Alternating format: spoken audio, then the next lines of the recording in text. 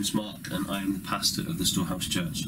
I just wanted to share this quick video with you and explain why we are still asking our members to give and to tithe and put their offerings into the church.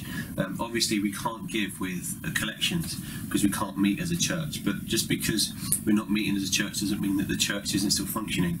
If you were to go through the door behind me, you see that the church is now being changed around completely and almost turned into a mini distribution centre for food, to feed families, to feed those who are vulnerable, those who need our help and support. The electricity is still running. We still need to heat up the water to wash our hands and be safe. Those bills still need to be paid. So I'm asking you, if you can, if you have faithfully given to us as a church, would you still please continue to do that? If you haven't, then, and you're in a position to and you feel that you can, then please prayerfully consider doing that.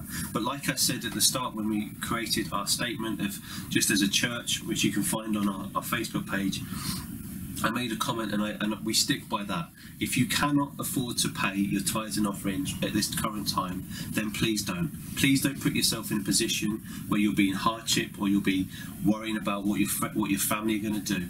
We want God's provision and His blessing to be on you. But if you are in a position to give, then please give.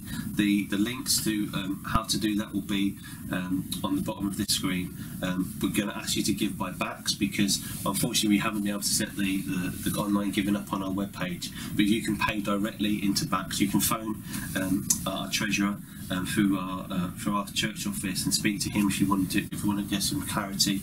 We're a registered charity. We have all of our accounts checked and verified every year, so we're legitimate.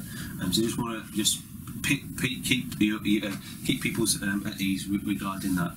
So please, if you can give, please do so, and we pray that God will bless you as you continue to give to us in Jesus' mighty name.